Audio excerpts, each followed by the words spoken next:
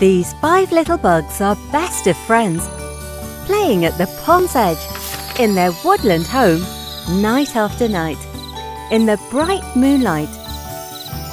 Their friend, Sebastian, has a big wish. He wants to fly.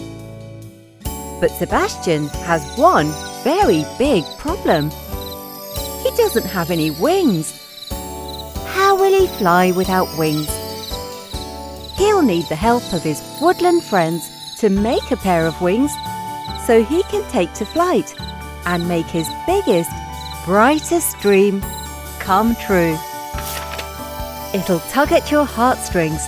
You'll gasp, you'll cheer. Best book you'll buy this year.